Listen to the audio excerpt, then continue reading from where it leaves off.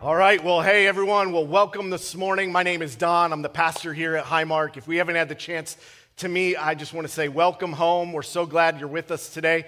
And I want to take a minute before I go any further in the service. I just want to look into the camera and welcome everyone that is joining us online today and are with us. And I'd like, as a church family, for us just to take a moment to celebrate and welcome everyone that's new and everyone that's joining us online. Come on, let's give it up for them this morning. Yes, we're so glad to have you and so glad you're with us. We're continuing week 2 of a series called It's Not Complicated. And we're talking about relationships. We're talking about dating. We're talking about marriage. We're talking about parenting.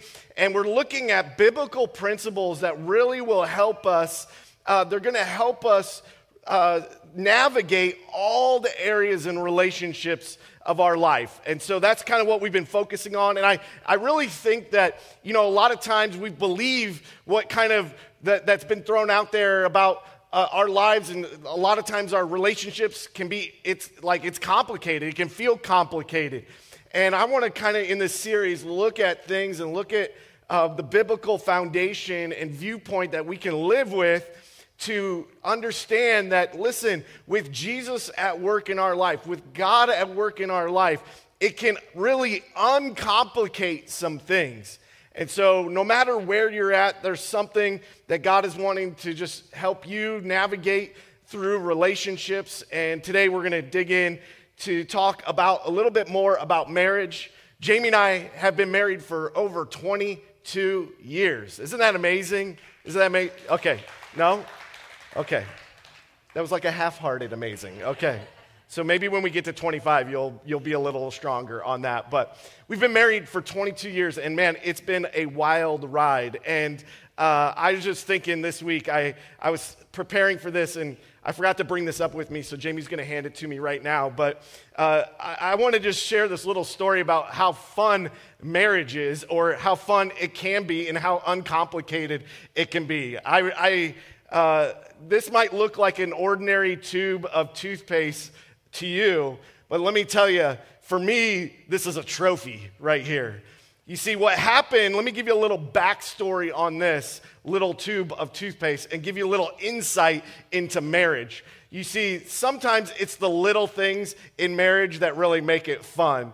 And a while back, I have always kind of been someone that said, you know what, I am like, maybe it's a little the Midwest in me, but I'm like, I'm going to use every little bit of toothpaste out of the tube that I can. And in our entire 22 years of marriage, I rarely am the one that will throw away the tube of toothpaste and I will open up a new one. Every so often, I go to brush my teeth and magically there's a new tube of toothpaste in there. Thanks to my wife. Well, I realized a while back that as I was using the toothpaste, it was getting desperately low. It was getting lower than I've ever really seen it. And I was actually having to work to get it out of the toothpaste. And a few days later, Jamie and I happened to be in the bathroom at the same time, and I was pulled out the toothpaste, and I made a comment to that effect. It's like, interesting, the toothpaste is getting really, really low. And it was that moment that I realized that not only had I purposed in my heart that I was going to squeeze every last drop of toothpaste out of this, but Jamie was also, at this point, going to now purpose in her heart to not be the one that switched out the toothpaste. And it became instantly a competition in our household. And so for the next several days, we would be squeezing it out. I mean, I got serious about it. I'm grabbing heavy things and ironing the toothpaste out of it. I'm like using it, and I'm like handing it over to her, and I would just be like, good luck, and at that moment, my competitive streak just comes out. And finally, several days later, Jamie actually, I open up the drawer. We're not in the bathroom at the same time, but I open up the drawer and I see a brand new tube of toothpaste. And I was like, victory is mine. That's marriage. That's marriage. And what did I do? I didn't discard that tube of toothpaste, but I did go find it in the trash and pull it out because you know what? I threw it under my sink and I was like, this is a trophy of my dedication and the fun that you can have in marriage. And marriage can be fun. And maybe I'm just a weird guy that holds a piece of trash for like over a year.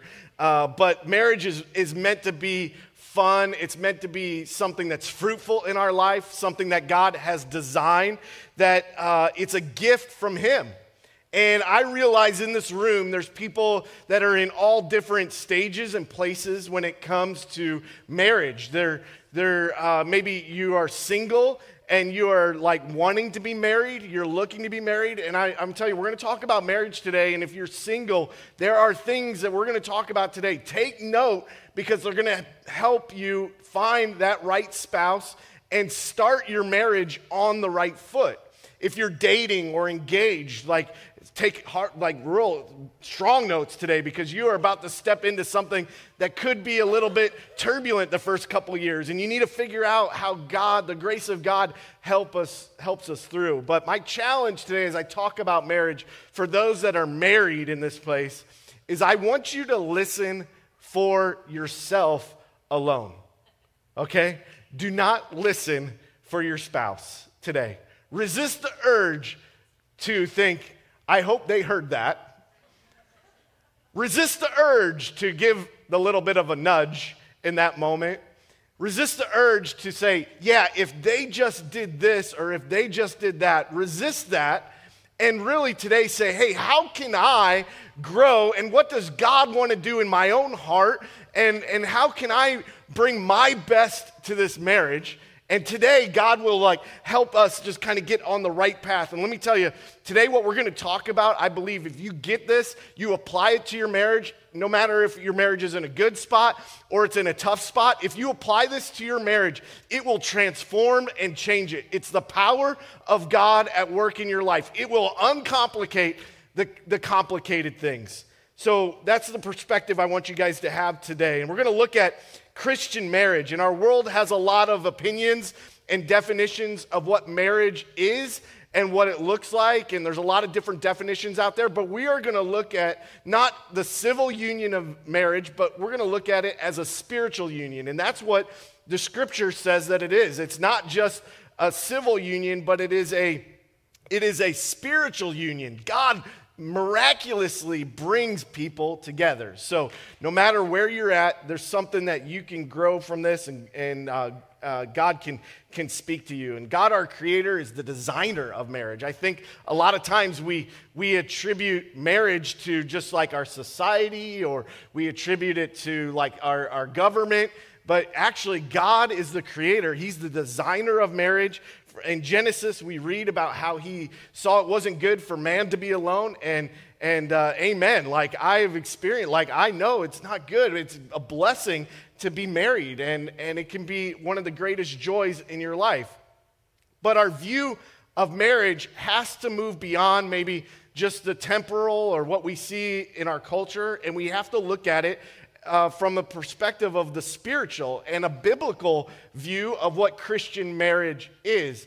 And when I kind of was thinking about this week and preparing for the message, I really kind of thought about this, and I think our world, there's probably three different, and I'm going to just classify this into three different views of marriage that are out there. Number one, there are people that go into marriage and it's a matter of convenience. It's a matter of convenience, and really the strength of their marriage is that they're getting something out of it, or they need to fill a spot in their life, and they are really kind of like depending on that other person to be that. And their relationship is all about what I need and what I can get out of it, and what is beneficial to me. And when it's not convenient, then it gets hard, then, okay, I'm going to move on. And the reality is that sometimes people do throw away their marriage too early. They give up on it, and they could work through it, but it wasn't convenient. It got hard. But the reality is that God is a restorative God. He's a redeeming God. And last week we talked about how it's a matter of our heart, that when we get our heart in the right place, that God can work out so many other relational details if we center our heart and we get it focused on Him. And so sometimes people have this view of convenience. The second is that sometimes people look at it as a contract. You know, you have the official paperwork you fill out when you get married. You can almost think of it as like my vows are simply just a contract. Like I'm saying I will do this and you will do that. But think about this. A contract is actually meant to protect and to limit your responsibility.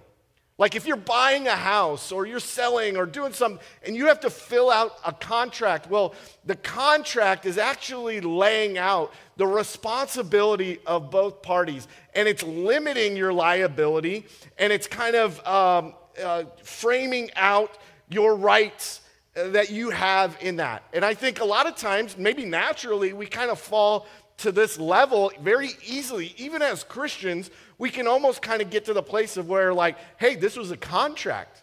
And the contract, you got to uphold your end. And if you're not going to uphold your end, then I'm out. Or I got to change, I got to change directions here. But a contract, when it's meant to protect our rights and outline our responsibilities, like I think there's a different way to look at it. There's a higher way for us to look at marriage, and that is a covenant. And in a covenant, you're actually not saying, well, what are my rights? You're not saying, well, what can I do? And you're instead saying, I'm going to lay down my rights. And let me kind of frame this out a little bit for you. What does it mean to lay down your rights? Well, let me give you like a couple quick notes or things. And if you want to follow along today with the message, it is in the Highmark app, and all my scriptures are there, and you can add your own notes. And I would encourage you to do so because, as we look at this, and I think there's things that we can all apply to our life. And I want to just frame this out, what it means really to lay down our rights. And I think when we get married, we lay down the right, our right of priority. We aren't self-focused, we're not self-centered, but instead we are focused on the other person. We are not going to be selfish. We're going to focus first on God, and we're going to then focus on our partner. We're going to then focus on our spouse. And we're laying down our right to priority. We're saying, I want to put the other person first. The other thing we might lay down, or the right we might lay down, is a right of possession. And instead of this is mine or I work hard for this, we look at, listen, we are co-owners and we are building this life together. And so I'm laying down my right of possession, and I'm saying, listen, Jamie and I, we co-own and we steward and we administrate all that God has given us, from our income, from our household, from our kids, the parenting responsibilities. Like, we look at it, we are a team, and we're laying down our right of possession, like, and this is mine, and and we kind of focus on the other person. The third one is this, is that we also lay down our right of privacy, that we should be open with one another. We should not have secrets. And every struggle that we go through, every struggle that we face, you got to open up. And I think a lot of times men, they will compartmentalize things and not open up. It's easy for them to detach a little bit from the emotional side, and they won't really kind of share their feelings. But women, even in the same times, won't always share their thoughts. They internalize their thoughts. And I know at times when Jamie and I even have had conflict, it's like, I see that in myself. I don't want to open up, and I don't, or maybe I'm not even aware of it, but she is, and then she has to kind of share her thoughts. She sometimes will clam up or hold her back and doesn't share her thoughts. And I think that's the difference between men and women. So we give up our right to privacy. So things that we're hiding in the dark need to come out. They need to be in the light. They need to be exposed. And when we get to that level and we lay down those rights, that's the place where we really get to covenant. And serving God and following Jesus is a covenant.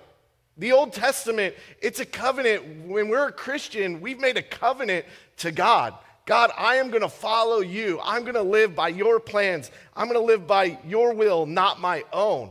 So before God, when we get to the covenant level and we view marriage as a covenant, we're going to say, like, before God, I'm going to serve other people and I'm going to lay down my rights, and then I want to pick up responsibility. And I want to talk today about that, about what responsibilities do we need to pick up when it comes to marriage? What responsibilities do we need to pick up when it comes to our relationship with one another, in our marriage relationship? And so we're laying down some things, but we're also picking up some responsibilities. And I want to go to Ephesians chapter 5, and we're going to look at a little bit longer section of Scripture. So bear with me. I'm going to read the whole thing, and then we're going to break this down, because the Apostle Paul in Ephesians chapter 5 gives us one of the greatest, frameworks for a healthy and strong and lasting marriage. And we're going to use this as a template today to really understand the responsibilities that God wants us to pick up in our life. So here's what he says. For wives, this means submit to your husbands as to the Lord. So, little helpful tip for guys. Do not quote that in inopportune moments, okay? Like, there is a wrong time to quote that, and you're going to do it out of context, and that's not right, okay? Trust me from experience, okay? For wives, this means submit to your husbands as to the Lord. For a husband is the head of his wife, as Christ is the head of his church. He's the Savior of his body, the church. Continues, he says, as the church submits to Christ, so you wives should submit to your husbands in everything. Okay, so I know some of you are like, oh, okay, I don't really like this. Like, I should be empowered, but here it shifts to the husband now. For husbands, this means love your wives just as Christ loved the church, and he gave up his life for her to make her holy and clean, washed by the cleansing of God's word. He did this to present her to himself as a glorious church without a spot or wrinkle or any other blemish. Instead, she will be holy and without fault. In the same way, husbands ought to love their wives as they love their own bodies. For a man who loves his wife actually shows love for himself. And no one hates his own body, but feeds and cares for it, just as Christ cares for the church. And we are members of his body. And as the scripture says, a man leaves his father and mother, and he is joined to his wife, and the two are united into one. So right there we get the picture of that God brings them together. They're united as one. And he continues, it says, this is a great mystery, but it's an illustration of the way Christ and the church are one. And then he says it again. So I say to each man, you must love his wife as he loves himself, and the wife must respect her husband. So right there we get the picture, and what God is speaking right here is just really found in this summary, this last verse in verse 33. It summarizes the whole thing, that it's two pieces that need to happen when it comes to responsibilities we have to pick up. And I want to talk about those this morning. And I think after 22 years of marriage, after 20 plus years in ministry and pastoring, I've kind of like counseled couples, and I've helped people work through a variety of marriage issues. And I think I've figured out finally how any marriage issue could be solved, okay? I've never met a couple where this wouldn't work. Any marriage issue could be solved if simply one thing would happen, and that would be if both people died. Okay? Now we laugh, but I'm not talking about the physical death, but what if spiritually, the spiritual death is what I'm talking about, and that they're no longer two individual people, but they are one, and there's a union that happens spiritually, and spiritually we have to be willing to die to our own desires and our own will. And that's what it means for all of us to make a decision to follow Jesus and invite him into our life and say, God, I want to live for you and I want to follow your plan. We are dying to ourselves and we are picking up not our own will, but the will of God. And that's the first and best decision every person can make in their life, is making a decision to follow Jesus. And if you haven't made a decision to follow Jesus, every week at the end of our service, you'll have the chance to pray a prayer, and you can make that decision. That's the most important decision you can make. But second most important decision is who we decide to unionize and who we spiritually bind ourselves to. That's what happens in marriage. That's the second most important decision we make. And what he's talking about here, Paul's talking about here in Ephesians, is that we're laying down our will and picking up the will and of God and the will of the other person. And we really are submitting ourselves to them. And I think about it like this. Have you ever been in one of those awkward moments where it probably doesn't happen too much on the East Coast, but here in the Midwest, it happens a lot where you're trying to like yield to someone, like you're about to go through a doorway and they're about to come the other way, but both of you can't pass at the same time. And you both kind of stop on your sides of the doorway and you're like, no, you go. No, you go. And you kind of are saying it at the same time. And you create this really awkward Midwest moment where you're both like in a standoff of who's nicer, like in life. And I feel like if we kind of get this with marriage, it's almost like that. We're almost should be in a standoff of like, no, you go, no, you go, no, you go. You know, and finally someone's got to go. You kind of are saying, hey, I'm yielding to that person. I'm submitting to that person. So let's talk about the three responsibilities that we see here in this scripture that we are meant to pick up in marriage. And the first one is love. We are called to love. And now let me define this a little bit further for you, and because we might be confused on what that means to love someone. We might think, oh, it's the feeling of love, but I think it's much bigger than that. There's much more responsibility in it. And so I kind of define these a little bit broader this morning. If we're going to love people, I'm going to assume the responsibility to love you according to the standard of Christ's love and never justify anything that falls short of that standard. So I speak it like that, or I outline it like that because, it's like not our own standard of love. It's the standard of love that God has shown to us. And then I'm not going to justify that anything that falls short from that. That means we're owning it and we're responsible only for ourselves and how we live and treat that other person. So we are assuming the responsibility of loving at the standard of Christ's love, and anything short of that, we're holding ourselves. We're not going to justify it. We're holding ourselves accountable. You see, God's love is unconditional. Even in our marriage vows that often get kind of recited, we hear off the time, it's like there's always something in there for like the good and the bad, for better, for worse, and it kind of says that. And I don't know if we truly fully understand that in that moment. I think we have the feeling of love, but I think it's only by the grace of God and the love of God in our life that really it helps us love the other person in the way that God loved us. Because his love is unconditional. You see, no matter what you have done, no matter your past, your background, no matter how much things have you kind of feel like you've messed them up, like God's love for you does not go like a roller coaster. It's steady and constant. He's running after you. He's chasing after you. He loves you. And that's even how Romans reminds us in chapter 5, Romans 5:8 says, but God showed his great love for us by sending Christ to die for us while we were still sinners. So we hadn't done anything. We can't earn the love of God, but God's love is unconditional. It's constant in our life. And so when we're loving the other person, it is us letting the love of God flow through us. That standard of love. Now, a covenant is unconditional. It's irrevocable.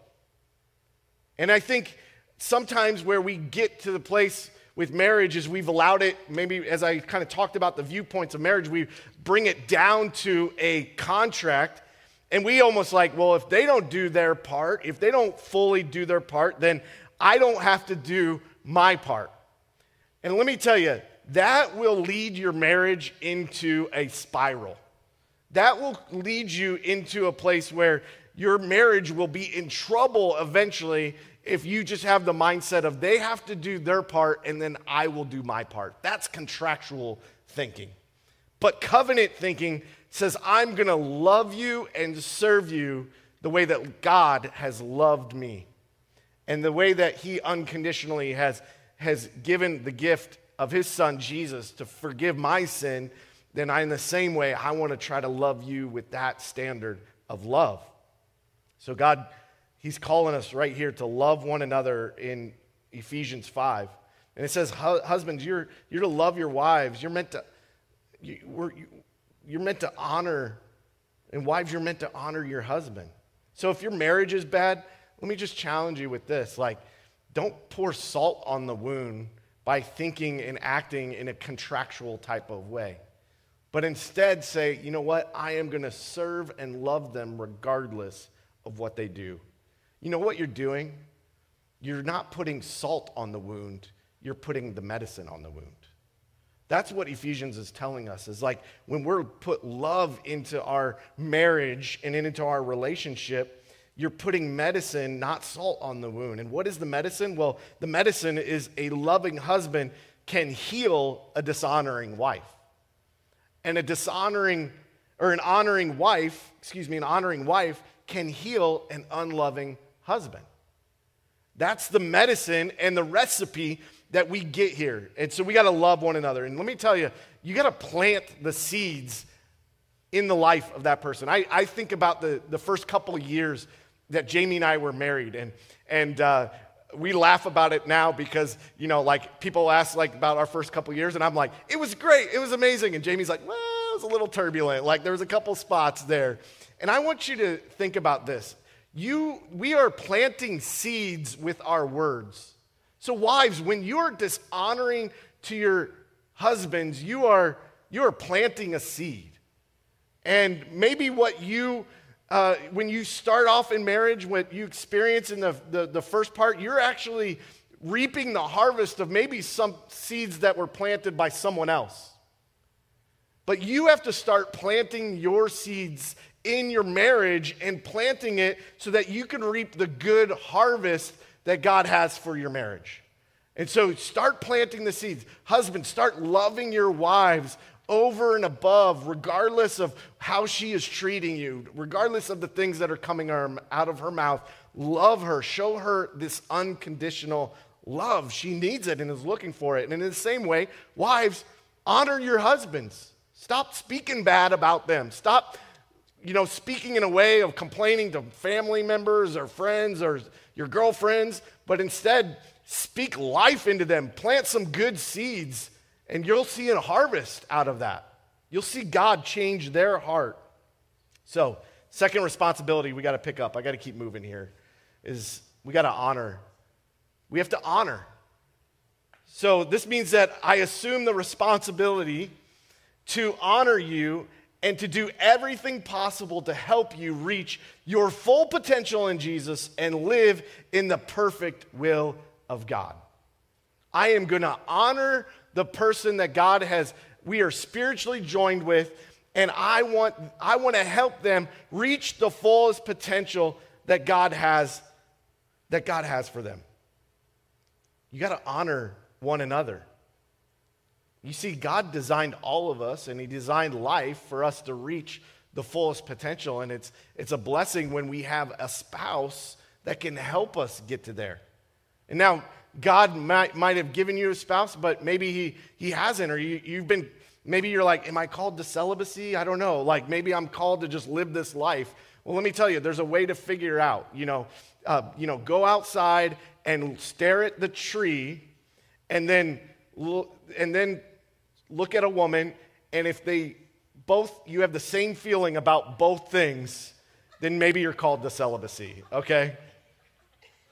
That's my gauge. It's like, do you have any feelings there, So but God has given us the gift of a partner, a spouse, a wife, a husband, in order for us to accomplish or reach our full potential. And we have to honor one another, that we're saying, hey, I'm not just helping you, like we're not just, serving ourselves, but I'm honoring you. I want to see you live into the full potential. I want to see God work in your life.